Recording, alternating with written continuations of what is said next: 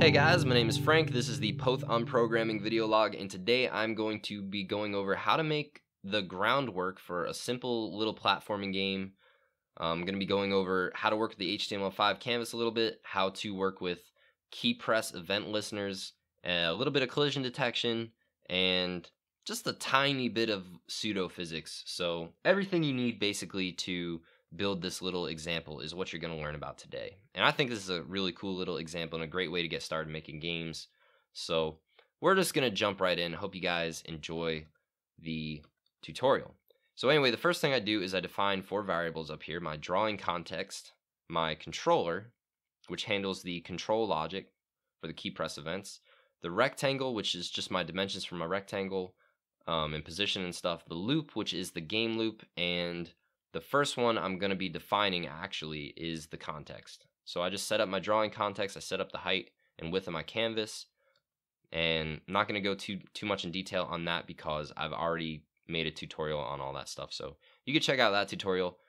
The rectangle object just keeps track of the dimensions and location of the rectangle, and I've also added a couple new variables, namely jumping, which just keeps track of whether or not our rectangle is in the air or on the ground.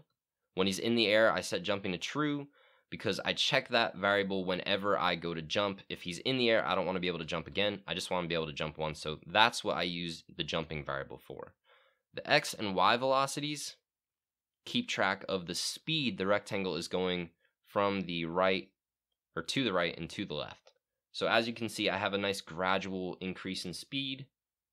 And by using the velocity properties and adding those to the position, I am able to achieve that nice easing effect whenever I press my button and my rectangle moves. So you'll see those a little bit later, but first we're going to go over the controller logic. So this is my controller function, and I've defined 3 variables to keep track of the key state of the left, right, and up arrow keys on my keyboard. And I have a key listener. So how listeners work in JavaScript is, first you have to, and I'm going down to the bottom of the screen where I define my event listeners here. You have to add an event listener to a specific object. So I'm going to add the key down and the key up event listeners to my window. And I'm going to say whenever those events fire, execute the controller.keyListener function. So for both the key down and key up events, I'm going to be executing the same function, which is the controller.keyListener function, which I defined in my controller object. So basically what's going to happen is when I come over here and I press the up key, my key listener function is going to execute.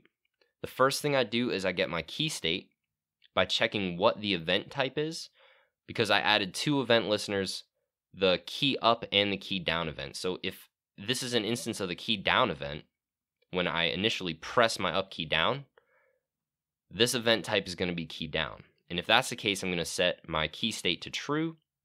If it's the key up event, when I release my up key, it's going to be false. So then the next thing I have to do is check what key on the keyboard is actually being pressed, and every key on the keyboard has a numeric value assigned to it. For instance, the left, up, and right keys are assigned 37, 38, and 39. So I'm going to be assigning my left value. Say I press the left key, I'm pressing key 37 on the keyboard. I'm going to be assigning it whatever key state I determine it is. So say I press down on it, it's going to be true for key down. If I release up on it, it's going to be false for key up. And that prevents my rectangle, if I press down on the left key, it prevents my rectangle from continuing to move when I release the key. So it's pretty handy, and really to learn this stuff, it's really simple. All you got to do is use it a couple times and you'll start to get the hang of it, and you'll be like, oh, I kind of understand. When I was first learning how to program, sometimes the best way to learn was to just copy and paste some code and use it a couple times, and then gradually gain an understanding of what was actually working, because sometimes it's better to actually do things than it is to just listen and watch. It's a better way to learn. Hands-on is always a better way to learn. So down here we have the loop. Well, that's not necessarily true, because you don't want to hands-on learn how to, get shot or, get stabbed or something. I don't want to learn about that stuff hands-on. You can tell me about it and I'll take your word for it. So moving on to the loop function, we're going into handling our controller logic, merging our controller logic with our physics. So the first one I do is the jumping physics. So if the up key is pressed and the rectangle is not currently jumping, I want to make the rectangle jump. So I set rectangle.jumping to true to make sure that we can't jump again once we're already in the air. And I set the rectangle's y velocity to -20, which will send the rectangle shooting upwards, kind of like the rectangle is jumping. So that is how we do the jumping code and merge that jumping physics with the controller input. The next two if statements take care of the left and right movement. So if I'm pressing the left key, I'm going to subtract 0.5 from my x velocity, and if I'm pressing the right key, I'm going to add 0.5 to my x velocity, and I add these values and subtract these values on every frame of animation. So if I go here and I just say equals 3, and I refresh my screen, you're going to see a much more rigid movement. Oh, well, actually, I have to do equals -3. You're going to see much more rigid movement to the left. You see how rigid that looks as compared to the right movement? The left movement is very rigid. The right movement is it's like he's gradually picking up speed, and I really like that effect, which is why I use plus and minus instead of just setting velocity equal to some value. So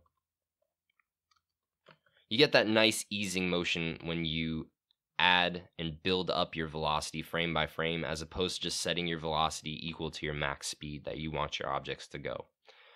So this is the movement code for the left and right key press events. So down here, we're going to actually be doing a lot of physics stuff. This first line is simulating gravity simply by adding 1.5 to the value of the rectangle's y velocity on every frame of animation. So when I refresh my page here, my rectangle falls because on every frame I'm adding 1.5 to the rectangle's y position right here. So if I comment this line out and save, my rectangle isn't going to fall. And that's because the y velocity is not increasing, and you're just adding a y velocity of 0 to the rectangle's y position on every frame of animation. So comment this back in, and the rectangle falls nice and smooth, kind of like there's gravity, which is kind of nice. The next two lines simply add the x and y velocity to the rectangle's current position, and these two lines right here simulate friction simply by reducing the x and y velocity very gradually. So say my x velocity is equal to 2. When I multiply it by 0.9, it's going to be a little bit less than 2. And when I multiply that value by 0.9, it's going to be a little bit less and a little bit less, and keep going until it gets really close to 0, and it gives the effect that you're gradually slowing down, gradually coming to a stop, kind of like you would if you were witnessing like a ball rolling on a rough surface. The ball is experiencing friction and it will come to a stop. So if I comment these lines out, you'll see when there's no friction, my rectangle jumps a lot higher and he does not slow down. And I can basically just keep on adding to the speed, and he's just going to speed up. Now I'm slowing down by pressing the right key. But I like gravity and I like friction, so I'm going to add those things back in, refresh the page, and now we have that nice, good looking platformer movement that everybody likes so much when they're playing a game. So down here is some collision detection. This right here is some actual collision detection for the y-axis. As you can see in the example, the rectangle stops when it seemingly hits this blue line at the bottom of my canvas. The reason for that is this little block of code right here. It basically says if the rectangle.y coordinate is greater than, basically what this value works out to is this right here, this y coordinate right here, then we're going to set the rectangle back to that y coordinate. So 180 is the bottom of the screen. Then we subtract 16, which gives us the location of this line. Then we subtract 32, which gives us the top coordinate of the rectangle. And whenever the rectangle goes past this line right here, it just gets set right back up to this spot right here.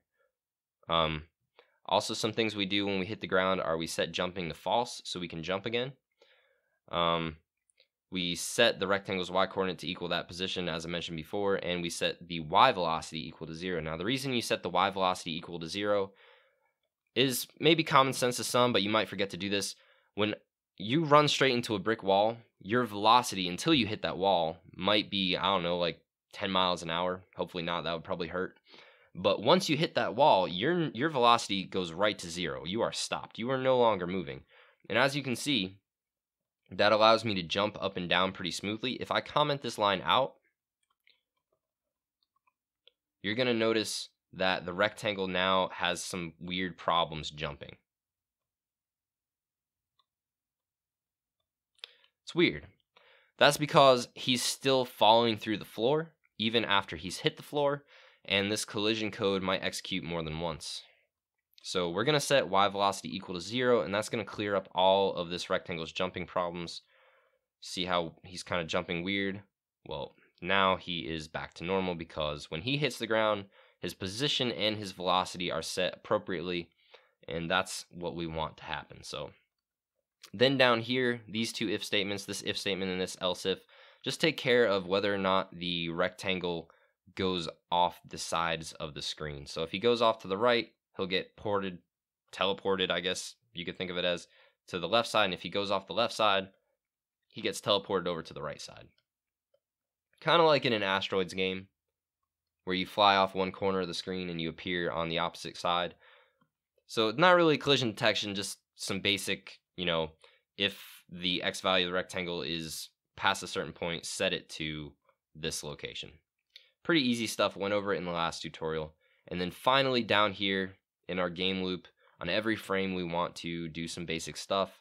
We're going to paint the background a dark gray, which it is. We're going to draw our rectangle, which we do. And we are going to draw this line down here at the bottom of the screen. So it looks like the rectangle has something to stand on. If I comment this out and refresh my browser window, there's no more line, and it looks kind of weird. Does not look as good without the line. So figured I'll just add that line in there to make things look nice and aesthetically pleasing to everybody. So that's basically it. At the bottom of our game loop, we call our loop function again the next time the window is ready to draw, and we just keep on looping. We keep executing this code every frame of animation, and gives us the illusion that something is happening in the screen. Just a bunch of still frames put together, a bunch of graphs put together to make it look like a little red square is jumping around the screen. And that's basically graphics programming for a little web game right there. So I hope you guys enjoyed this tutorial. I hope you learned something. I hope you go and use it. This code is designed to work in a browser. If you want code that works in a mobile device, mobile phone with touch events, basically you just have to replace these with touch start and touch end. I think those are it. Touch events. I'll do a little tutorial on that in the future too.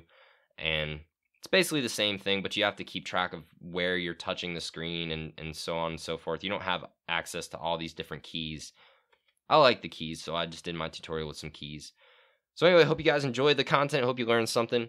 Come on back soon. I'm going to have lots more game tutorials, more in-depth, some collision detection, maybe some tile-based stuff.